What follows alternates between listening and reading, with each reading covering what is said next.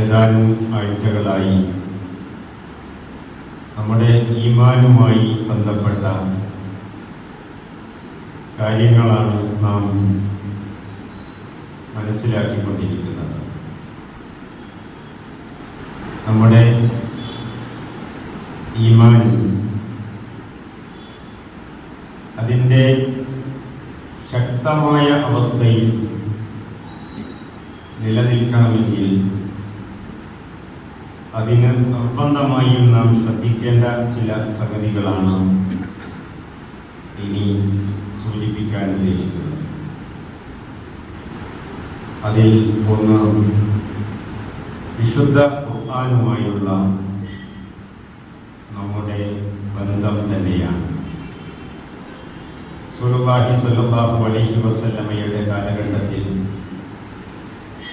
നിലവിലുണ്ടായിരുന്ന സമൂഹം വിശ്വാസ രംഗത്ത് വലിയ അപജയത്തിന് ഇരയായ ഒരു സമൂഹം.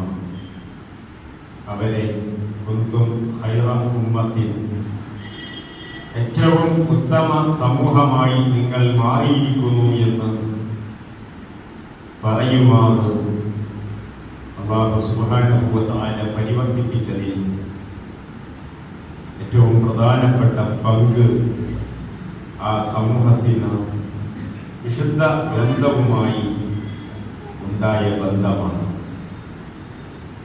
ഖുർആനിന്റെ ഇറങ്ങിക്കൊണ്ടിരിക്കുന്ന ഓരോ സൂക്തങ്ങളും ചൂടോടെ ഏറ്റെടുക്കുകയും അതനുസരിച്ച് വിശ്വാസത്തെയും കർമ്മത്തെയും സംസ്കരിക്കുകയും ചെയ്തുകൊണ്ടാണ് ആ ഒരു ഉയർച്ചയിലേക്ക് ആ സംഘം വളർത്തപ്പെട്ടത്.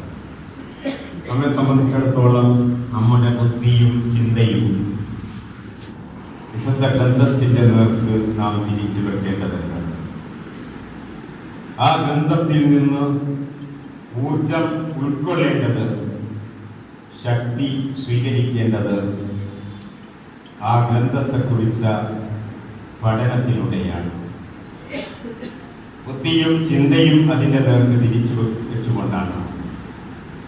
വിശുദ്ധ ഖുർആൻ നമ്മോട് പറയുന്നത് കിതാബുൻ അൻസൽനാഹു ഇലൈക, നാം താങ്കൾക്ക് ഇറക്കി തന്ന ആ ഗ്രന്ഥം മുബാറക്കുൻ, അനുഗ്രഹങ്ങൾ നിറഞ്ഞതാണ് ആ ഗ്രന്ഥം. എന്തിനാണ് ആ ഗ്രന്ഥം ഇറക്കിയത്? ലിയദ്ദബ്ബറു ആയാതിഹി, അതിൻ്റെ വചനങ്ങൾ, അത് സൂചിപ്പിക്കുന്ന ദൃഷ്ടാന്തങ്ങൾ, അത് പഠിപ്പിക്കുന്ന പാഠങ്ങൾ അവർ ചിന്തിച്ച് ഉൾക്കൊള്ളുന്നതിന് വേണ്ടിയാണ്. വലിയ തദക്കറ ഉലുൽ അൽബാബ്, ബുദ്ധിയുള്ളവർ, ബുദ്ധിമാന്മാർ അത് ചിന്താവിഷയമാക്കാൻ വേണ്ടിയാണ്, അങ്ങനെ അതിൽ നിന്ന് പാഠം ഉൾക്കൊള്ളാൻ വേണ്ടിയാണ് എന്ന് ഖുർആൻ സൂചിപ്പിക്കുന്നുണ്ട്. അപ്പോൾ ഖുർആനുമായി നമ്മുടെ ബുദ്ധിയും ചിന്തയും കണക്ട് ചെയ്യുക എന്നതാണ് നമ്മുടെ ഈമാൻ കരുത്തുറ്റതായി നിലനിൽക്കാൻ നമുക്ക് ചെയ്യാൻ കഴിയുന്ന ഒരു കാര്യം. ഖുർആനെ പരിചയപ്പെടുത്തി ഖുർആനിനോടുള്ള ബന്ധത്തെ സൂചിപ്പിച്ചുകൊണ്ട് അല്ലാഹു സുബ്ഹാനഹു വ തആല പറയുന്നത് അല്ലദീന ആതൈനാഹുൽ കിതാബ യത്ലൂനഹു ഹഖ്ഖ തിലാവതിഹി, നാം ഗ്രന്ഥം നൽകിയവർ അതിനെ പാരായണം ചെയ്യേണ്ട വിധം അത് പാരായണം ചെയ്യുന്നു. പാരായണം ചെയ്യേണ്ട വിധം എന്ന് പറയുന്നത് തജ്വീദ് നിയമങ്ങളിൽ പരിമിതമായ ഒരു പ്രയോഗമല്ല. ഖുർആൻ പാരായണം ചെയ്യുന്നവൻ എങ്ങനെയാണോ അതിനോട് സമീപിക്കേണ്ടത്, എന്താണോ അതിൽ നിന്ന് ഉൾക്കൊള്ളേണ്ടത്, എന്ത് മാറ്റത്തിനാണോ അതുവഴി പാകപ്പെടേണ്ടത്, അതിനെല്ലാം പാകപ്പെടുന്നതാണ് ഹഖ്ഖ തിലാവതിഹി എന്ന് പറയുന്നത്. മറ്റൊരർത്ഥത്തിൽ ഖുർആനെ പിന്തുടരേണ്ട വിധം പിന്തുടരുക എന്നതാണ്. ഏതായാലും ആ സമീപനങ്ങൾ സ്വീകരിക്കുന്നവർ ഉലൈക യുഅ്മിനൂന ബിഹി, അവരാണ് ആ ഖുർആൻ വിശ്വസിക്കുന്നവർ, അവരാണ് ആ ഖുർആനിനെ അംഗീകരിക്കുന്നവർ. അതിനോട് ചേർത്ത് അല്ലാഹു പറയുന്നത് വമൻ യക്ഫുർ ബിഹി, ആര് ഖുർആനിൽ കുഫ്ർ വെക്കുന്നുവോ, നിഷേധിക്കുന്നുവോ എന്നാണ്. അഥവാ ഈ വിധത്തിൽ ഖുർആനിനോട് സമീപിക്കാതിരിക്കുന്നത് കുഫ്റിന്റെ ഭാഗമാണ് എന്ന് ധ്വനിപ്പിക്കുന്ന സ്വഭാവത്തിലാണ് ആ പ്രയോഗം. അങ്ങനെയുള്ള ആളുകൾ അവരാണ് പരാജിതർ, അവരാണ് നഷ്ടം പറ്റുന്നവർ എന്ന് സൂചിപ്പിക്കുന്നു.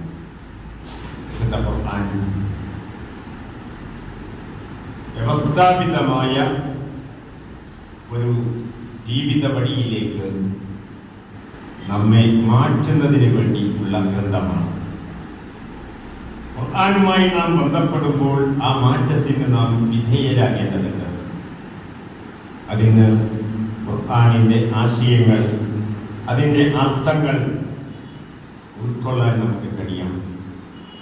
അത് ഉൾക്കൊള്ളേണ്ട വിധം ഉൾക്കൊണ്ടാൽ സ്വാഭാവികമായും നമ്മുടെ സമീപനങ്ങളിൽ അത് മാറ്റങ്ങൾ ഉണ്ടാകും. നമുക്കറിയാവുന്നതാണ്, റസൂലുള്ളാഹി സ്വല്ലല്ലാഹു അലൈഹി വസല്ലമ രോഗബാധിതനായി നമസ്കാരത്തിന് നേതൃത്വം കൊടുക്കാൻ കഴിയാത്ത സാഹചര്യത്തിൽ നിൽക്കുമ്പോൾ അബൂബക്കർ സിദ്ദീഖ് റളിയല്ലാഹു അൻഹുവിനോട് ഇമാമായി നമസ്കരിക്കാൻ ആജ്ഞാപിച്ച ആ സന്ദർഭം, അന്ന് അബൂബക്കർ റളിയല്ലാഹു അൻഹുവിനെ കുറിച്ച് ഉമ്മുൽ മുഅ്മിനീൻ ആയിഷ റളിയല്ലാഹു അൻഹ, അബൂബക്കർ റളിയല്ലാഹു അൻഹുവിന്റെ മകൾ കൂടിയായ മഹ്ദി പറഞ്ഞ ഒരു കാര്യം, ഉപ്പാക്കതിന് കഴിയില്ല. അദ്ദേഹം ഖുർആൻ പാരായണം തുടങ്ങിയാൽ ഒപ്പം കരച്ചിലും തുടങ്ങും എന്നതായിരുന്നു. അഥവാ കരഞ്ഞുകൊണ്ടല്ലാതെ ഖുർആൻ ഓതാൻ കഴിയാത്ത അബൂബക്കർ റളിയല്ലാഹു അൻഹുവിനെ മറ്റൊരു ഭാഷയിൽ നമുക്ക് പറയാൻ പറ്റുക, പ്രവാചകനിൽ നിന്ന് ഖുർആനിന്റെ വെളിച്ചം ഏറ്റവും കൂടുതലായി ആവാഹിച്ചെടുത്ത അനുയായി എന്നതാണ്. സഹാബിമാരുടെ പേര് പറയാൻ തുടങ്ങുമ്പോൾ ഒന്നാമതായി നമ്മൾ പരാമർശിക്കാറുള്ളത് സിദ്ദീഖുൽ അക്ബർ റളിയല്ലാഹു അൻഹുവിന്റെ പേരാണ്. ആ സിദ്ദീഖ് റളിയല്ലാഹു അൻഹുവിന്റെ സവിശേഷമായ ഒരു സ്വഭാവം, ഖുർആനിനോട് പ്രതികരിച്ചുകൊണ്ടല്ലാതെ ഖുർആനിക വചനങ്ങളിലൂടെ കടന്നുപോകാൻ അദ്ദേഹത്തിന് സാധിക്കുമായിരുന്നില്ല എന്നതാണ്. വിശുദ്ധ ഖുർആൻ നമ്മുടെ മനസ്സിനെ സ്വാധീനിക്കണം. അത് നമ്മുടെ ചുണ്ടിന്റെ വ്യായാമത്തിനുള്ള ഒരു ഗ്രന്ഥമായി ചുരുങ്ങിക്കൂടാ. നമ്മുടെ മനസ്സിനോടത് സംവദിക്കണം. നമ്മുടെ മനസ്സിൽ അത് അസ്വസ്ഥതകൾ സൃഷ്ടിക്കണം. നമ്മുടെ മനസ്സിനെ അത് മാറ്റത്തിന് വിധേയമാക്കണം. വിശുദ്ധ ഖുർആൻ തന്നെ പറയുന്നുണ്ട്, വൈദാ സമിഉ മാ ഉൻസില ഇലർ റസൂൽ, പ്രവാചകൻ അവതീർണമായ വചനങ്ങൾ അവർ കേട്ടാൽ തറാ അഅ്യുനഹും തഫീദു മിനദ്ദം, അവരുടെ കണ്ണുകൾ കണ്ണുനീർ ചൊരിയുന്നതായിട്ട് നിനക്ക് കാണാം. നിറഞ്ഞൊഴുകും അവരുടെ കണ്ണുകൾ കണ്ണുനീർ തുള്ളികളാൽ. എന്താ കാരണം? മിമ്മാ അറഫു മിനൽ ഹഖ്, പേടിച്ചിട്ടല്ല. മിമ്മാ അറഫു മിനൽ ഹഖ്, ആ ഖുർആനിൽ നിന്ന് അവർ ഉൾക്കൊണ്ട മനസ്സിലാക്കിയ യാഥാർത്ഥ്യങ്ങൾ അവരെ കരയിപ്പിക്കും എന്നതാണ്. യഖൂലൂന റബ്ബന ആമന്ന, അങ്ങനെ ആഴങ്ങളിലേക്ക് ഇറങ്ങി ആയത്തുകളെ ഉൾക്കൊണ്ട് അതിന്റെ ആശയങ്ങൾ മനസ്സിലാക്കി ഖുർആൻ പാരായണം ചെയ്താൽ എന്ത് സംഭവിക്കും? അവർ പറയും, റബ്ബന ആമന്ന, ഞങ്ങളുടെ നാഥ, ഞങ്ങൾ ഈമാൻ ഉൾക്കൊണ്ടിരിക്കുന്നു, ഞങ്ങൾ ഈ ഗ്രന്ഥത്തിൽ വിശ്വസിച്ചിരിക്കുന്നു, ഈ പറയുന്ന നിർദ്ദേശങ്ങൾ പാലിക്കാൻ ഞങ്ങൾ തീരുമാനിച്ചിരിക്കുന്നു, ഇതനുസരിച്ച് ജീവിതത്തെ പരിവർത്തിപ്പിക്കാൻ ഞങ്ങൾ തീരുമാനിച്ചിരിക്കുന്നു. ഇതാണ് ആമന്ന. നമ്മുടെ വിഷയം അതാണ്. ഈമാനിന്റെ ശക്തി കൂട്ടാൻ എന്തെന്ന് മാത്രം. ഇവിടെ ഖുർആൻ നമ്മുടെ കണ്ണുനീർ തുള്ളികളെ ചുരത്തുമാർ നമ്മുടെ മനസ്സിനെ സ്വാധീനിക്കണം. നാഥ, ഈ ഗ്രന്ഥത്തിന്റെ സാക്ഷികളാകുന്നവരിൽ, ഈ ഗ്രന്ഥം സത്യമാണ് എന്ന് സാക്ഷ്യപ്പെടുത്തുന്നവരിൽ, ഈ ഗ്രന്ഥം പ്രായോഗികമാണ് എന്ന് ജീവിതത്തിലൂടെ കാണിച്ചു കൊടുക്കുന്നവരിൽ ഞങ്ങളെ നീ ഉൾപ്പെടുത്തണമേ എന്നായിരിക്കും അവരുടെ പ്രതികരണം. അതുകൊണ്ട് മനസ്സിലേക്ക് ഖുർആനിനെ നമ്മൾ സ്വീകരിക്കുക. ഖുർആനിന്റെ ആശയതലങ്ങളിലേക്ക് മനസ്സുകൊണ്ട് നമ്മൾ യാത്ര ചെയ്യുക. തീർച്ചയായും നമ്മുടെ ഈമാനിനെ അത് ശക്തിപ്പെടുത്തും. നമ്മുടെ ഈമാനിനെ മാത്രമല്ല, നമ്മുടെ കർമ്മജീവിതത്തെ കൂടി അത് പരിവർത്തിപ്പിക്കും എന്ന് വിശുദ്ധ ഖുർആൻ സൂചിപ്പിക്കുന്നുണ്ട്. ഖുൽ ആമിനൂ ബിഹി പ്രവാചകരെ അവരോട് പറയുക, നിങ്ങൾ വിശുദ്ധ ഗ്രന്ഥത്തിൽ വിശ്വസിക്കുക, അല്ലെങ്കിൽ നിങ്ങൾ വിശ്വസിക്കാതിരിക്കുക, നിങ്ങൾക്ക് സൗകര്യം പോലെ നിങ്ങൾ ചെയ്തോ. എന്നാൽ ഈ വിശുദ്ധ ഗ്രന്ഥം വരുന്നതിന് മുമ്പ് തന്നെ വിശുദ്ധ ഗ്രന്ഥവുമായി ബന്ധപ്പെട്ട വിജ്ഞാനങ്ങൾ ലഭിച്ചവർ, അഹ്ലു കിതാബിൽപ്പെട്ട, പിന്നീട് ഖുർആൻ വിശ്വസിച്ച ആളുകൾ, ഇദാ യുത്ല അലൈഹിം, അവർക്ക് മുമ്പിൽ ഖുർആനിന്റെ വചനങ്ങൾ ഓതപ്പെട്ടാൽ യഖിറൂന ലിൽ അദ്ഖാനി സുജ്ജദ, അവർ സുജൂദ് ചെയ്യുന്നവരായിട്ട് വീഴും അതിന്റെ മുമ്പിൽ. അഥവാ അവരുടെ കർമ്മ ജീവിതം ഖുർആനിന് വിധേയമാകും എന്നർത്ഥം. വയഖൂലൂന സുബ്ഹാന റബ്ബിന, അവർ പറയും ഞങ്ങളുടെ നാഥൻ പരിശുദ്ധനാണ്. ഇൻകാന വഅ്ദു റബ്ബിന ലമഫ്ഊല, തീർച്ചയായും എന്റെ റബ്ബിന്റെ വാഗ്ദാനങ്ങൾ പുലരുന്നത് തന്നെയാണ്. മുൻകാല പ്രവാചകന്മാരിലൂടെ വാഗ്ദത്തം ചെയ്യപ്പെട്ടതിന്റെ പുലർച്ചയാണ് ഈ പ്രവാചകനും ഈ ഗ്രന്ഥവും എന്നവർക്ക് ബോധ്യപ്പെടും. അപ്പോൾ ഖുർആനിന്റെ പിന്നാലെ, അതിന്റെ പിന്നാലെ സുജൂദിൽ വീഴുന്ന ഒരു നിലവാരമാണ് അവരിലുള്ളത്. നിങ്ങൾക്ക് വേണമെങ്കിൽ സ്വീകരിക്കാം, അല്ലെങ്കിൽ തള്ളിക്കളയാമെന്ന് ഖുർആനിനോട് പുറംതിരിഞ്ഞു നിൽക്കുന്ന നിഷേധികൾക്ക് മുമ്പിൽ വിശുദ്ധ ഖുർആൻ പ്രഖ്യാപിക്കുകയാണ്. സഹോദരന്മാരെ, സഹോദരിമാരെ, നമ്മുടെ ഈമാൻ നമുക്ക് ഏറ്റവും വിലപ്പെട്ടതാണ് എന്ന് നാം മനസ്സിലാക്കുക. അതിന് ബാധിക്കുന്ന വെളിച്ചിൽ, അതിന് ബാധിക്കുന്ന ക്ഷയം നമ്മെ ഏറെ വലിയ നഷ്ടത്തിലേക്ക് വീഴ്ത്തുന്നതാണ് എന്നും നാം മനസ്സിലാക്കുകയും, അതുകൊണ്ട് തന്നെ ഈമാനിനെ ശക്തിപ്പെടുത്തുന്ന ഏത് വഴിയും വിട്ടുവീഴ്ചയില്ലാതെ ഉൾക്കൊള്ളാൻ നമുക്ക് കഴിയണം, ഏറ്റെടുക്കാൻ നമുക്ക് സാധിക്കണം. ആ അർത്ഥത്തിൽ ഖുർആനുമായി ബന്ധപ്പെട്ട കാര്യങ്ങൾ, പ്രത്യേകിച്ച് ഖുർആൻ പഠനം ഗൗരവത്തിൽ തന്നെ നമ്മൾ ഏറ്റെടുക്കേണ്ട കാര്യമാണ്.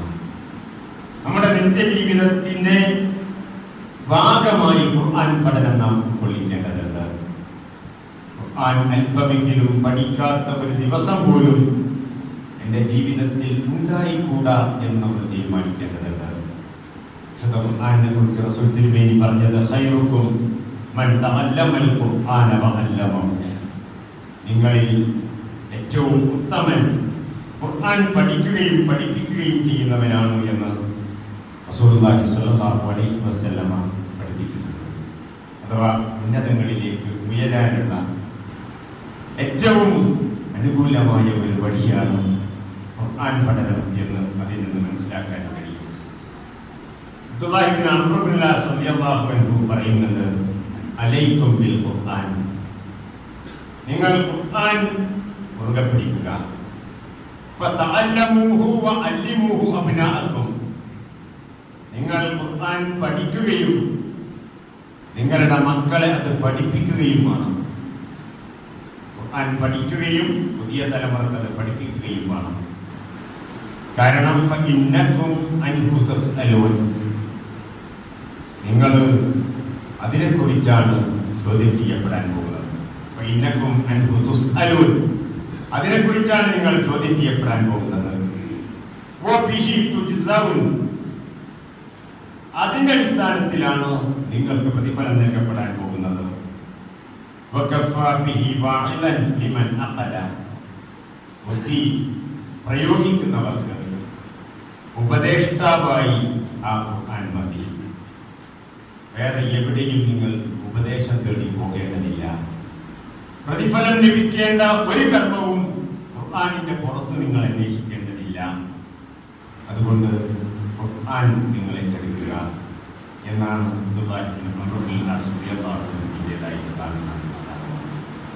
റസൂലുള്ളാഹി സ്വല്ലല്ലാഹു അലൈഹി വസല്ലം പഠിപ്പിച്ചിട്ടുണ്ട്, ലാ യഖൂദു ഖൗമുൻ യദ്കുറുനല്ലാഹ അസ്സ വജല്ല ഇല്ലാ ഹഫ്ഫത്തുഹുൽ മലായിക, അല്ലാഹുവിനെ ഓർത്തുകൊണ്ട് അല്ലാഹുവിന്റെ ഗ്രന്ഥം പഠിച്ചുകൊണ്ട് ഇരിക്കുന്ന ഏതൊരു സദസ്സിനെയും ജനതയെയും അല്ലാഹുവിന്റെ മലക്കുകൾ വലയം ചെയ്യാതിരിക്കുകയില്ല. റഹ്മ, അല്ലാഹുവിന്റെ കാരുണ്യം അവരെ പൊതിയാതിരിക്കുകയില്ല. വനസലത്ത് അലൈഹിമുസ് സക്കീന, അള്ളാഹുവിന്റെ ഭാഗത്തു നിന്നുള്ള ശാന്തി അവരിൽ വർഷിക്കാതിരിക്കുകയില്ല. അള്ളാഹുവിന്റെ മുന്നിലുള്ള മലക്കുകളുടെ സദസ്സിൽ അവരെ കുറിച്ച് അള്ളാഹു പരാമർശിക്കാതിരിക്കുകയും ഇല്ല. ഇങ്ങനെ ധാരാളം വചനങ്ങൾ ഇതുമായി ബന്ധപ്പെട്ടുകൊണ്ട് ഖുർആൻ പഠനത്തെ പ്രോത്സാഹിപ്പിക്കുന്നതും പ്രേരിപ്പിക്കുന്നതുമായി നമുക്ക് കാണാൻ സാധിക്കും. പ്രിയരെ, ഖുർആനെ ആ അർത്ഥത്തിൽ നമ്മൾ ഉൾക്കൊള്ളുക. നമ്മുടെ ഈമാനിന്റെ മൂർച്ച കൂട്ടാൻ അതിനേക്കാൾ ശക്തമായ മറ്റൊരു മാർഗം നമ്മുടെ മുമ്പിൽ ഇല്ല എന്ന് നമ്മൾ തിരിച്ചറിയുക. വിശുദ്ധ ഖുർആനിന്റെ പിന്നാലെ നാം നീങ്ങുമ്പോൾ അബദ്ധം പിഴയും എന്ന് നമ്മൾ ഭയപ്പെടേണ്ടതില്ല. ഇന്ന ഹാദൽ ഖുർആൻ യഹ്ദീ ലില്ലതീ ഹിയ അഖ്വം. തീർച്ചയായും ഈ ഖുർആൻ ഏറ്റവും ശരിയായ, ഏറ്റവും നേരായ വഴിയിലേക്കാണ് അത് നയിക്കുന്നത്. വയുബശ്ശിറുൽ മുഅ്മിനീന അല്ലദീന യഅമലൂന സ്വാലിഹാത്തി അന്ന ലഹും അജ്റൻ കബീറ. സുകൃതങ്ങൾ ചെയ്യുന്ന വിശ്വാസികളായ ആളുകൾക്ക് വലിയ പ്രതിഫലമാണ് ആ വിശുദ്ധ ഗ്രന്ഥം ഓഫർ ചെയ്യുന്നത്. അതുകൊണ്ട് വിശുദ്ധ ഗ്രന്ഥത്തിന്റെ വഴിയിലൂടെ മുന്നോട്ട് നീങ്ങാൻ നാം തയ്യാറാവുക, നാം ശ്രമിക്കുക. അതുപോലെ തന്നെ ഈമാനിന്റെ കരുത്തിന് നാം ആർജിക്കേണ്ട മറ്റൊരു ഗുണമാണ് അള്ളാഹുവിനെ തിരിച്ചറിയുക എന്നത്. നമുക്ക് പരിചയമുള്ള അള്ളാഹുണ്ട്. അത് ചെറുപ്രായത്തിൽ മാതാപിതാക്കളോ ഗുരുവര്യന്മാരോ സമൂഹമോ ഒക്കെ പറഞ്ഞ് പഠിപ്പിച്ചിട്ടുള്ള ഒരു പഠിച്ചതമ്പുരാൻ. എന്നാൽ നമ്മുടെ ബുദ്ധിയും ചിന്തയും നമ്മുടെ മനസ്സും അല്ലാഹുവിനെ പഠിക്കാൻ, അവന്റെ സിഫത്തുകൾ അറിയാൻ, അവന്റെ വിശേഷനാമങ്ങൾ മനസ്സിലാക്കാൻ, ഞാനും അവനും തമ്മിലുള്ള ബന്ധം എவ்விதമാകണം എന്ന് അതിന്റെ അടിസ്ഥാനത്തിൽ തീരുമാനിക്കാൻ പലപ്പോഴും നാം സമയം കളഞ്ഞിട്ടില്ല എന്നതാണ് യാഥാർത്ഥ്യം. ഒരു കേട്ടുകേൾവിയുടെ അടിസ്ഥാനത്തിൽ അംഗീകരിച്ചു പോരുന്ന, പറഞ്ഞു പോരുന്ന, പരിഗണിച്ചു പോരുന്ന ഒരു പടച്ചറപ്പ് എന്നിടത്ത് നിന്ന് മാറി സാക്ഷാൽ റബ്ബിനെ മനസ്സുകൊണ്ട് തിരിച്ചറിയാൻ, ഉൾക്കൊള്ളാൻ നമുക്ക് സാധിക്കും. നമ്മുടെ പഞ്ചേന്ദ്രിയങ്ങളൊന്നും പടച്ചറപ്പിന്റെ മുന്നിൽ അടഞ്ഞു കിടക്കാൻ പാടില്ല. കണ്ണടച്ചാലും കാണുന്ന ചില കാഴ്ചകളുണ്ട്. കേൾക്കാത്ത ദൂരത്താണെങ്കിലും കേൾക്കുന്ന ചില ശബ്ദങ്ങളുണ്ട്. ആ ശബ്ദങ്ങളിൽ, ആ കാഴ്ചകളിൽ പടച്ചതമ്പുരാൻ ഒന്നാമനായിട്ട് നിൽക്കണം. ഒരിക്കലും അയച്ചു കിട്ടാത്ത, പരിധിക്ക് പുറത്തുള്ള ഒരു ശക്തിയായി പടച്ചറപ്പും നമുക്ക് മാറാൻ പാടില്ല. അതിന് മാത്രം നമ്മുടെ മനസ്സിനെ സ്വാധീനിക്കുന്ന, നമ്മുടെ പഞ്ചേന്ദ്രിയങ്ങളെ അടിമപ്പെടുത്തുന്ന വിധത്തിലേക്ക് റബ്ബിനെ കുറിച്ച് നമ്മുടെ അറിവും ചിന്തയും പരിചയവും വളർത്തിയെടുക്കുക എന്നതാണ് വളരെ പ്രധാനപ്പെട്ട കാര്യം. ആ ഒരു തലത്തിലേക്ക് റബ്ബിനെ കുടിയിരുത്താൻ നമുക്ക് കഴിഞ്ഞാൽ എല്ലായ്പ്പോഴും റബ്ബിന്റെ മുമ്പിലാണ് നമ്മൾ ഉള്ളത് എന്ന ചിന്ത, എന്ന ഓർമ്മ നമുക്കൊരു പരിച കണക്കെ എല്ലാ തിന്മകളിൽ നിന്നും മാറി നിൽക്കാൻ വഴിയൊരുക്കും. ധാരാളമായി നമ്മൾ കേട്ടിട്ടുണ്ട്. ഉമർ ഫാറൂഖ് റളിയല്ലാഹു അൻഹുവിന്റെ കാലത്തൊക്കെ തിന്മ ചെയ്യാൻ ആളുകൾ പടച്ചവനെ പേടിച്ച് പഠിച്ചു നിൽക്കുന്ന കാഴ്ചപ്പാട് ധാരാളം നമ്മൾ അതൊക്കെ കേട്ടതാണ്. പാലിൽ വെള്ളം ചേർക്കുന്ന കാര്യവും ആടിനെ വിൽക്കുന്ന കാര്യവുമൊക്കെ സുപരിചിതമാണ് നമുക്ക്. അവിടെയൊക്കെ സംഭവിച്ചിട്ടുള്ളത് നേരത്തെ പറഞ്ഞ പോലെ കാഴ്ചക്കപ്പുറത്തല്ല പടച്ചതമ്പുരാൻ, എൻ്റെ കൺമുന്നിലാണ് പടച്ചതമ്പുരാൻ എന്ന തിരിച്ചറിവാണ്. എനിക്കും നിങ്ങൾക്കും നമ്മുടെ ജീവിത വ്യവഹാരങ്ങളിൽ നമ്മൾ മുന്നോട്ട് നീങ്ങുമ്പോൾ പടച്ചറപ്പിന്റെ നിയമങ്ങൾക്കും നിർദ്ദേശങ്ങൾക്കും വിരുദ്ധമായി നീങ്ങേണ്ട ഒരു സാഹചര്യം നമ്മുടെ മുന്നിൽ വരുമ്പോൾ റബ്ബ് കാണുന്നു, അവൻ അറിയുന്നു, അവനത് അരുതെന്ന് എന്നോട് പറയുന്നു എന്ന ഒരു അനുഭവം നമുക്കുണ്ടാകുന്നുണ്ടെങ്കിൽ അവിടെയാണ് നമ്മുടെ ഈമാൻ ശക്തമാണ് എന്ന് പറയാൻ കഴിയുക. നബിവചനങ്ങളിൽ നമുക്ക് കാണാം, വിശ്വാസിയായ ഒരാൾക്ക് വിശ്വാസിയായി കൊണ്ട് മോഷണം നടത്താൻ കഴിയില്ല. വിശ്വാസിയായ ഒരാൾക്ക് വിശ്വാസിയായി കൊണ്ട് വ്യഭിചരിക്കാൻ കഴിയില്ല തുടങ്ങിയ പരാമർശങ്ങൾ. കാരണം അയാളുടെ മുമ്പിൽ റബ്ബിനെ കുറിച്ച ബോധം നിലനിൽക്കുന്ന ഒരു സന്ദർഭത്തിൽ ആ തെറ്റ് ചെയ്യാൻ അയാൾക്ക് സാധ്യമല്ല.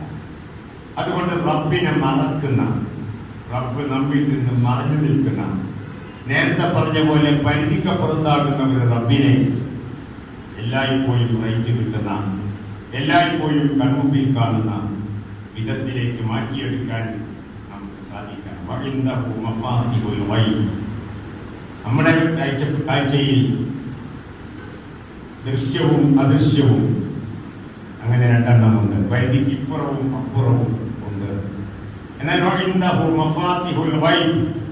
എല്ലാ അദൃശ്യത്തിന്റെയും താക്കോലുകൾ അല്ലാഹുവിന്റെ കയ്യിലാണുള്ളത്. അവനല്ലാതെ മറ്റാരും അതറിയുകയില്ല. കരയിലും കടലിലുമുള്ളതൊക്കെ അവൻ അറിയും. എല്ലാം അറിയുന്ന, ഒന്നും പരിധിക്കപ്പുറത്തല്ലാത്ത ഒരു റബ്ബ്, അവനുമായാണ് നമ്മൾ നമ്മെ കണക്ട് ചെയ്യേണ്ടത്.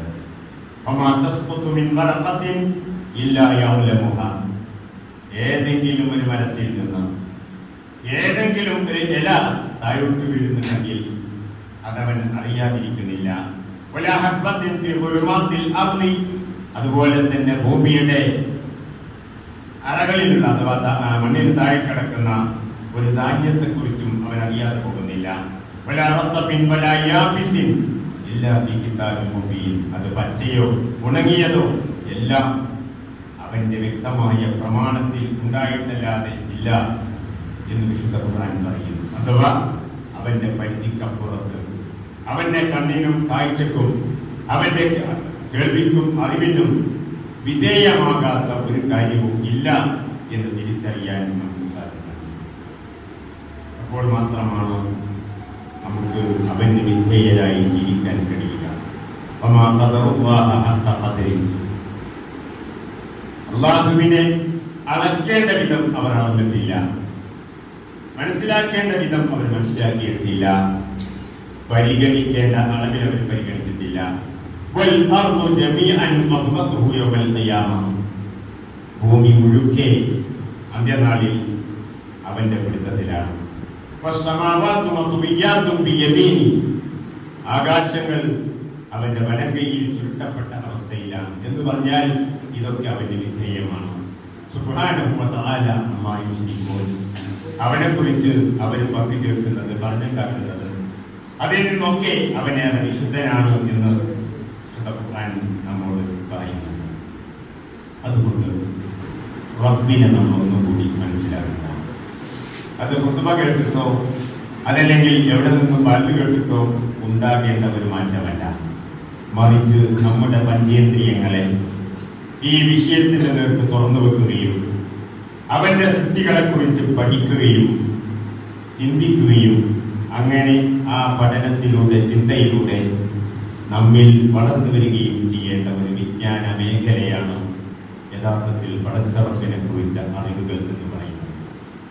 ആ വിജ്ഞാനത്തെ നേർവഴിയിലേക്ക് നയിക്കാൻ വിശുദ്ധ ഖുർആൻ പഠനം, അത് ഞാൻ പറഞ്ഞ പഠനം തീർച്ചയായും നമുക്ക് വഴികാട്ടും. അങ്ങനെ റബ്ബിനെ അറിഞ്ഞ്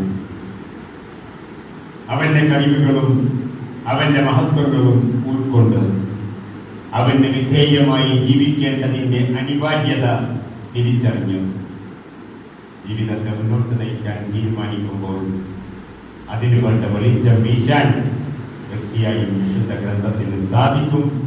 അത് രണ്ടും കൂട്ടിച്ചേർത്ത് നമ്മുടെ ജീവിതത്തെ പാകപ്പെടുത്താൻ ശ്രമിച്ചാൽ ഇൻഷാ അല്ലാഹ് നമ്മുടെ ഈമാൻ ശക്തിപ്പെടുത്താൻ നമുക്ക് സാധിക്കും. സർവശക്തനായ റബ്ബ് അതിന് നമുക്ക് തൗഫീഖ് നൽകി അനുഗ്രഹിക്കുമാറാകട്ടെ. നമ്മുടെ ജീവിതത്തിൽ എല്ലാ കുറവുകളും വീഴ്ചകളും റബ്ബ് പരിഹരിച്ചു തരികയും എല്ലാ തിന്മകളും പാലിച്ചകളും അവൻ നമുക്ക് പുറത്തു തരികയും ചെയ്യുമാറാകട്ടെ.